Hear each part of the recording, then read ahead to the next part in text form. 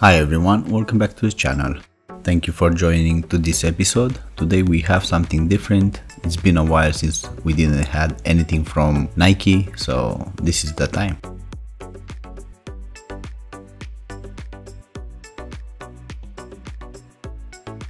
As you probably know by now, we're gonna start with the unboxing. You can pause the video where you need. You can see here some of my sizes.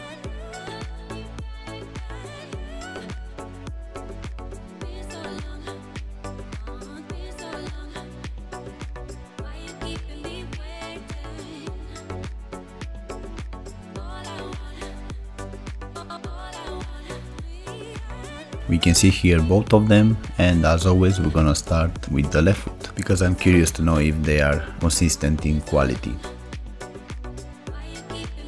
The first impression with them, I like them a bit more than I thought I will. This pair is a bit more cheaper than Nike Invincible Zoom X, and I thought maybe the quality it won't be that great, you know. And as my surprise, these ones they are even better in quality than those, in my opinion.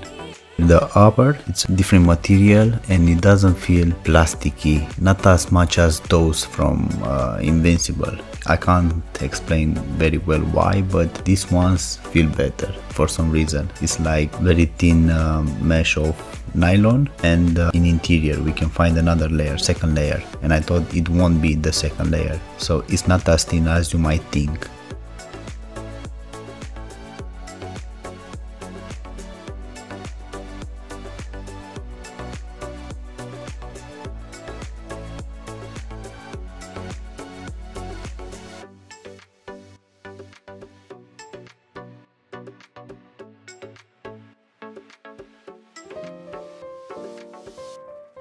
We can see here the sole. I wish it was just one piece of rubber from front to heel, but unfortunately we have this exposed foam. Here we can see the insole, very simple material, low density foam, nothing special. It has a bit of arch, but not very much.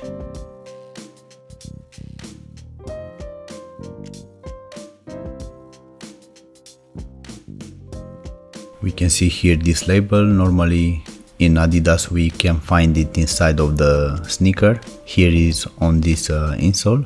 This is how it looks, the interior. The footbed, it has a thin layer of textile material which doesn't feel too rigid. I like it, this one actually. Please notice inside this kind of collar that they have around the ankle. I find it very comfy actually. I thought I won't like it and I didn't have any issues with that one. Visually these pads look big, but once you have your feet inside you won't even remember that they are there.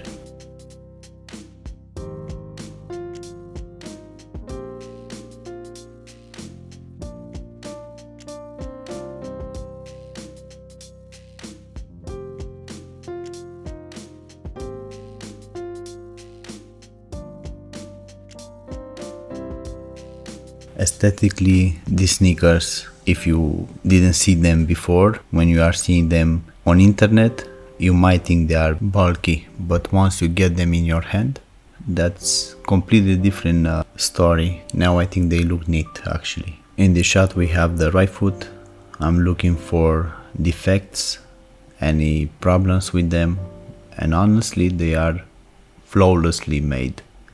I think even better than Adidas Ultraboost, for example.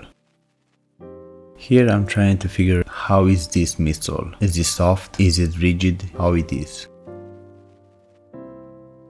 And I was thinking, in comparison with Ultraboost, well, it's very similar with Ultraboost 22. It's not soft. But then I tried them and the cushioning is, well, it's better. It's good actually, and I didn't know why. And the key is the carbon plates. I never thought that those can make such a big difference, even though the midsole is same as Firm. I even was a bit disappointed in comparison with Zoom X before trying them on my feet.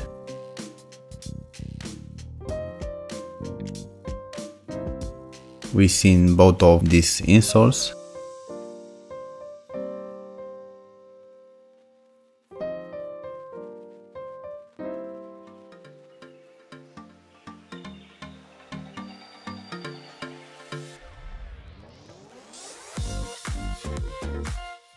As you can tell, these sneakers, they didn't came with the exterior labels like others come. They don't have any issues with the stitching or the gluing or any other kinds.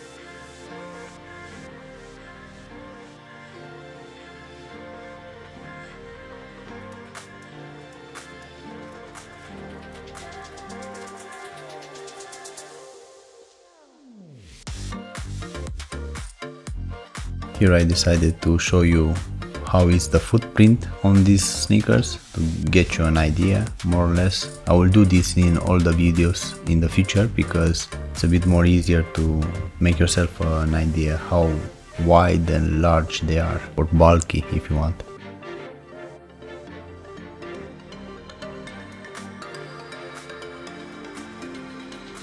I wish that the heel it was a bit more wider.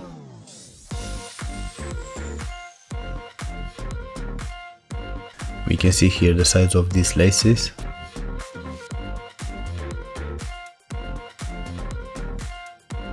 The elasticity on them, it's okay, didn't have any issues, I like it. And here we have a small detail on this pin.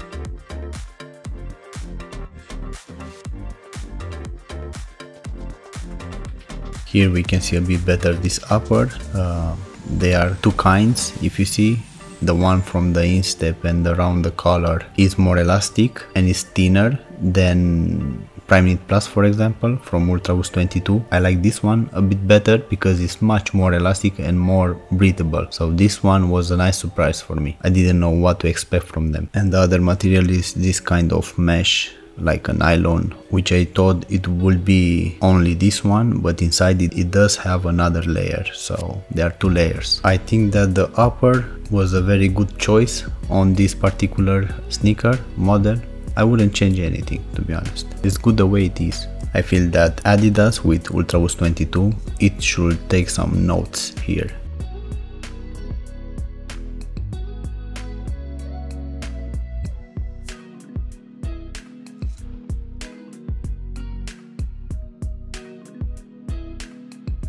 And now we have the weight test. Yeah, as you can tell, they are very lightweight, 100 grams less than Adidas Ultraboost 22, for example. I keep comparing them with those because I think that my public is more familiar with that model than others, but in this case these ones should have been compared with Takumi Sen, for example, because they are very lightweight. The only problem is the price difference. Those are more expensive in comparison with these ones. Other thing that took my attention is that normally in all the sneakers that I tried, it is a small difference in between the left and right in weight, but these ones, they are like twins, they are almost identical.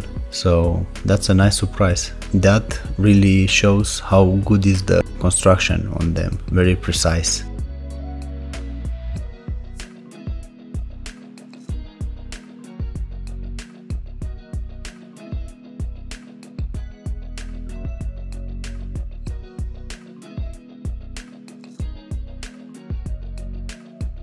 Here I'm trying to show you how they are the insoles and my feet, the arch, the instep, and how much I have free space on that toe box. Using the rule of thumb is very good way to see if it's the right size for your feet or not. Normally it's better if you do it after 8 o'clock in the evening, you know, and maybe with the socks that you are planning to use for this kind of sneakers. Obviously in between left and right is not a huge difference, but it's better to check both of them.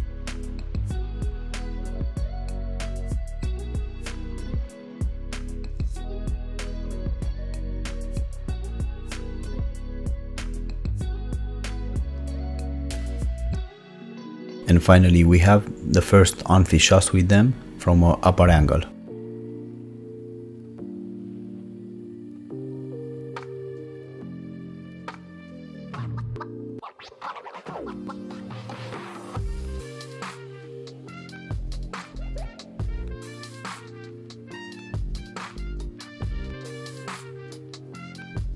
Having them on my feet for the first time, I have to say that I was surprised because I was expecting, I don't know, not to be great in my feet, being more rigid foam, but it was quite unusual, the sensation. I had plenty of comfort from the first second.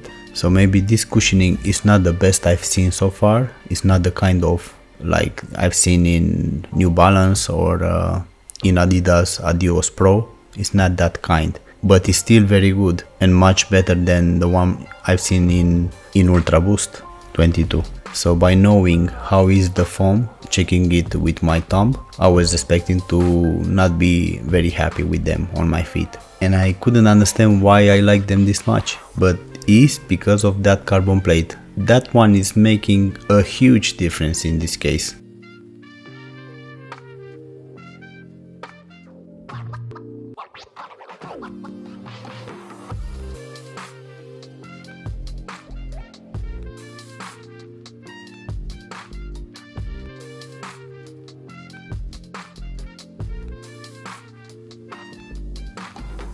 Moving around with them on my feet, I just realized that I can recommend these sneakers to almost everyone, if not everyone. They have a good price, first of all. They have good cushioning, not the best maybe. I don't want to be too pickier, you know, but this one is not too bad. Lightweight, good construction, the best I've seen maybe. I mean, this one is a really good value for money.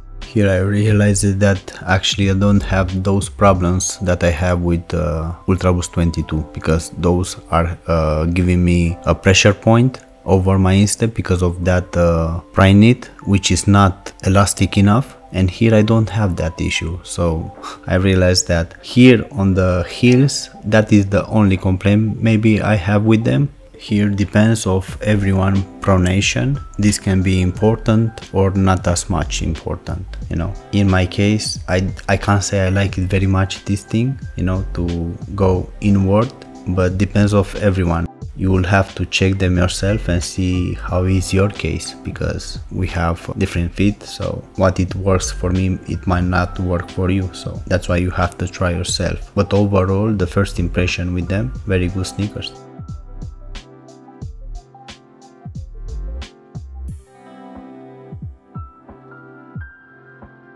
As you can tell, here we have on-feet shots from a lower angle. This way you can see better the kind of cushioning that they have, how I walk with them.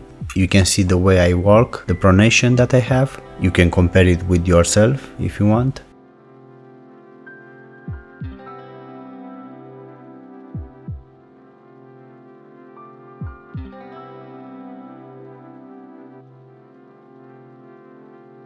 In comparison with Invincible Zoom X, I think I like those because of the cushioning a bit better, but for the bounce back, for the silhouette that they have, these ones, I still like them and I still think they are worth the price, you know.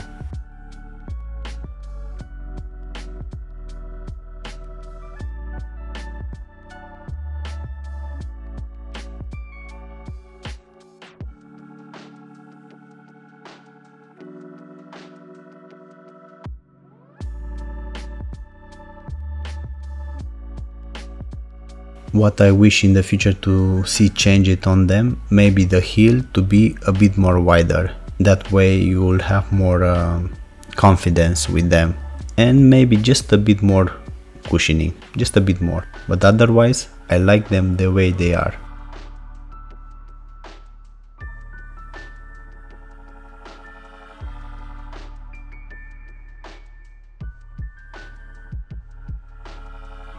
So pros and cons. For pros, I like the colorway in this case. They have 3 or 4 more, maybe more than that. Here in Spain we don't have too much. Maybe in United States they have more. I'm not really sure. I like the price. Could be less, of course, but still not too bad. The silhouette, the shape that they have, they look very neat. They are lightweight. I like the upper, very good choice there. I like the laces. For cons, well, I wish they were having a bit more cushioning, just a bit more, not too much, just a bit. And the heel to be more wider, or the left side with the right side to be the same cushioning, because I feel that on the interior are a bit more firm and on the exterior they are soft, so that's why I don't like it very much, that heel. If they were the same, no matter if they are firm or soft, you won't have that jiggle around, you know. And this will be it for the cons. As a final thoughts, I think they are a good buy overall,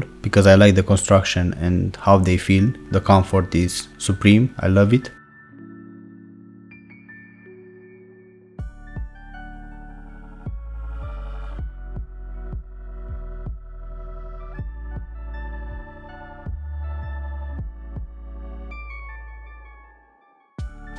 As you can tell, they are a bit reflective.